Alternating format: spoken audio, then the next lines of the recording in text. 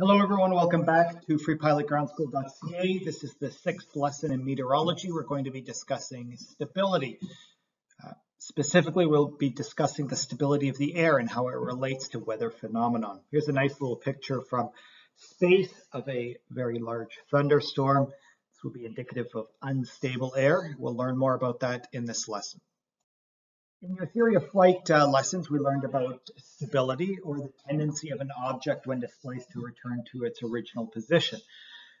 Similarly, in meteorology, we can discuss stability of a parcel of air, that when the parcel of air is disturbed, it has a tendency either to return to its original position or continue along that trajectory if it's unstable air.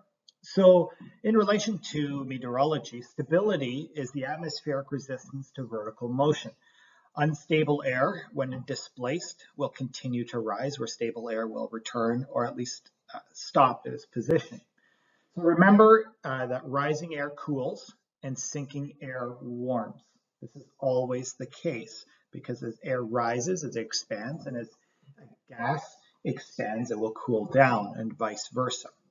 So stability has to do or is largely dependent on the lapse rate. We remember that the lapse rate is the change in temperature with altitude. We have dry adiabatic lapse rates, remember, at 3 degrees per 1,000 feet, and we have moist adiabatic lapse rates, 1.5 degrees per 1,000 feet. So if the lapse rate of a parcel of air is greater than the dry adiabatic lapse rate, so more than 3 degrees per 1,000 feet, the air parcel is unstable. And this should be somewhat obvious when you think about it, that let's say a parcel of air, let's say sea level, it's 15 degrees, and then that parcel of air rises to, let's say, 2,000 feet. And let's just say the lapse rate of that parcel of air is 4 degrees.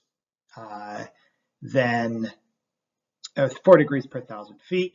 So now at 2,000 feet, we've reduced the temperature by 8 degrees. So now it's 7, whereas outside it would be 11 degrees. And so we'll have that air expand and cool down more and then raise up more.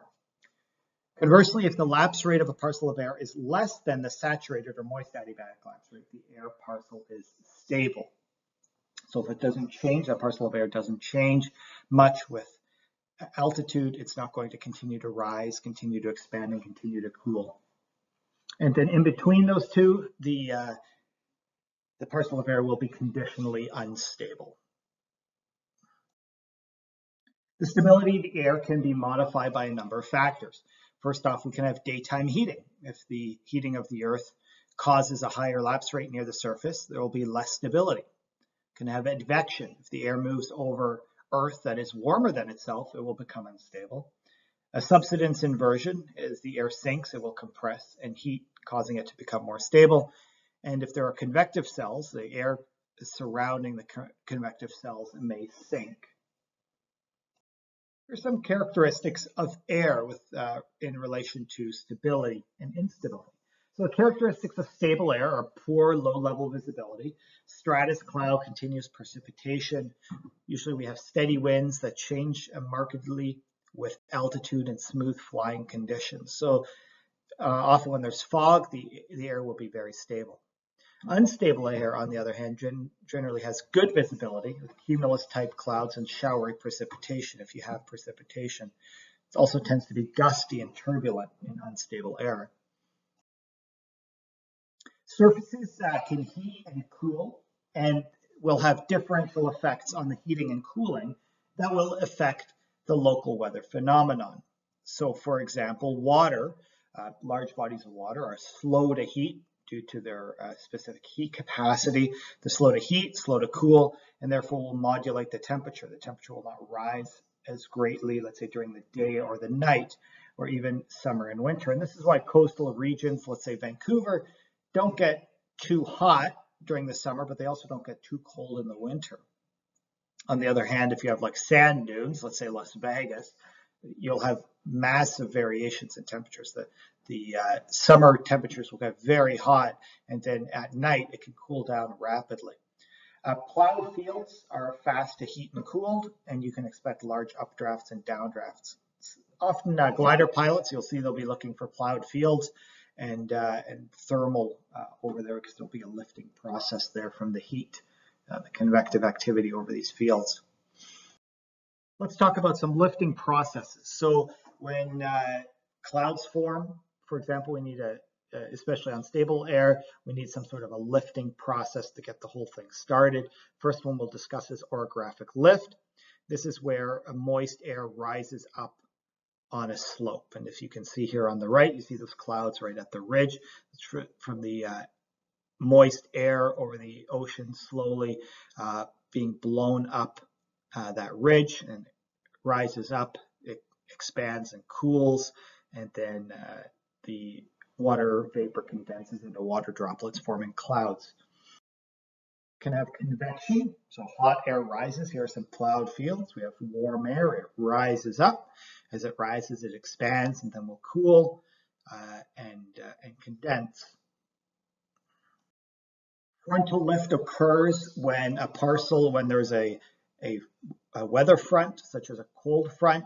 The cold air forces itself under the warm, moist air. So in this case, we have a continental polar air mass. We'll learn a bit more about that later. It's advancing on a maritime tropical, so a warm, moist air mass, forcing that warm, moist air up above it. And as it forces it up, it will expand and cool, which point the air will reach its dew point, the air will become saturated, and the water vapor condenses into water droplets forming clouds. In the center of a low pressure area, we have convergence. So air goes from high to low, so from the surrounding areas towards the center of the low. Once it reaches the center of the low, it cannot go anywhere other than up. So it is forced up, and as it is forced up, it expands, cools, reaches its dew point, and clouds form. At the center of a low, air converges and rises, and at the center of a high, the air diverges and subsides or goes down. Air is unstable if it cools faster than the dry adiabatic lapse rate of 3 degrees per 1,000 feet. The air is stable if it cools slower than the saturated adiabatic lapse rate, or 1.5 degrees per 1,000 feet. Stability of the air is modified by advection, daytime heating, subsidence, inversion, and convective cells. We have a number of lifting mechanisms: frontal, orographic, convection, and convergence. Stable air is characterized by stratus-type clouds, drizzle, mist, fog, poor visibility. Unstable air is characterized by cumulus-type clouds, good visibility, rain showers, and thunderstorms. Which of the following is not a lifting mechanism? A, divergence; B, convergence; C, convection; D, frontal. So remember, convergence or divergence, we'll knock that one off first. So that is not a lifting mechanism. Divergence causes subsidence, which the air is moving down and out. Convergence at a low pressure area where the air comes from the surrounding areas to the center and then moves up. So that's a lifting mechanism. Convection, that's basically your hot air rising. And D, frontal, a cold air mass pressing under a warm air mass, forcing it up.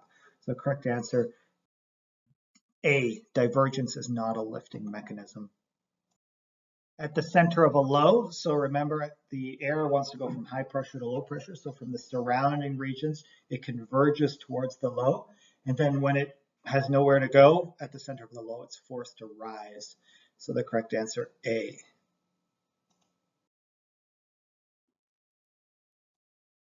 The lapse rate is 4 degrees per 1,000 feet. You can expect the following weather. So remember, the dry adiabatic lapse rate is 3 degrees per 1,000 feet. So 4 degrees per 1,000 feet is greater than the dry adiabatic lapse rate, which means the air will be unstable.